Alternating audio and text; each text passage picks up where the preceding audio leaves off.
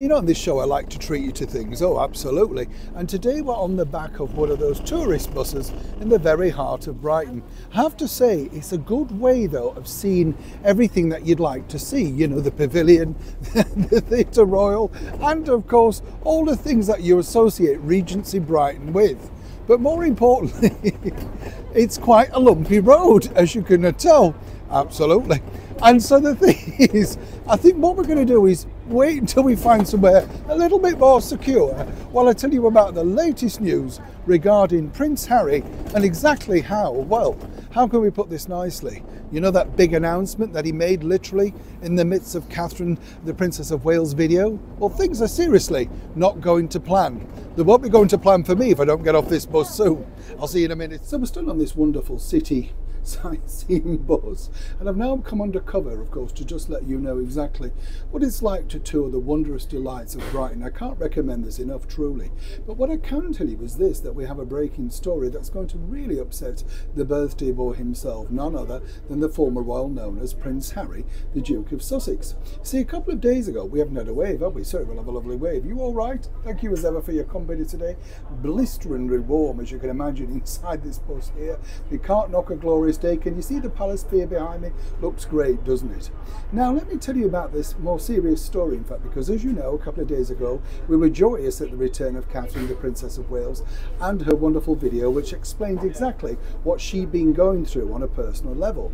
Now here's where it gets really interesting, because literally a few hours later Netflix decided basically to release the brand new documentary, whatever you want to call it, of Prince Harry and his forthcoming polo in-game show, you know.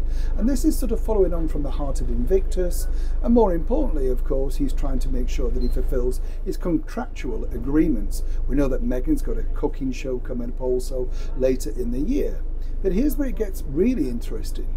Talking to insiders at Netflix, they're very, very concerned with Prince Harry, because the simple fact is that while they decided to launch this brand new promo trailer, giving us an inside elite look at the world of polo, well, the bottom line was it didn't crack any pots.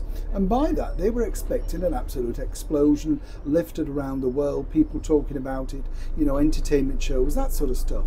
It barely caused a ripple. Now, as I told you, it wasn't actually meant to come out until the middle of October. But again, here's where it gets really interesting. They thought they could piggyback on the back of Catherine, the Princess of Wales. Didn't work.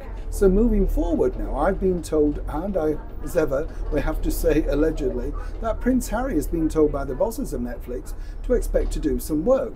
Now remember, he popped up on the Stephen Colbert show to promote his book. They're looking for something of a similar level, a big chat show appearance talking about what the show's about, and more importantly, why you and I should want to hook up, stream it, and of course pay for the privilege to boot.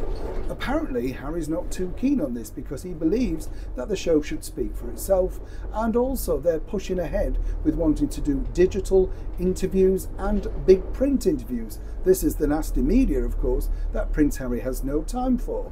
But as I've often said here on the show, the bigger problem now for Harry and Meghan is, it's not about whether you want to do it. You're micro celebrities, and if you want to get the next installment out of Netflix to make sure that you get paid, you've got to do what these paymasters want you to do.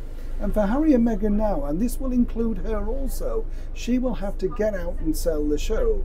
And for Prince Harry, this is uncharted waters, something he doesn't want to do, but soon or later he'll have no choice, or the deal's off. Sean inside a city sightseeing bus, get your teeth in for that, in the very heart of Brighton.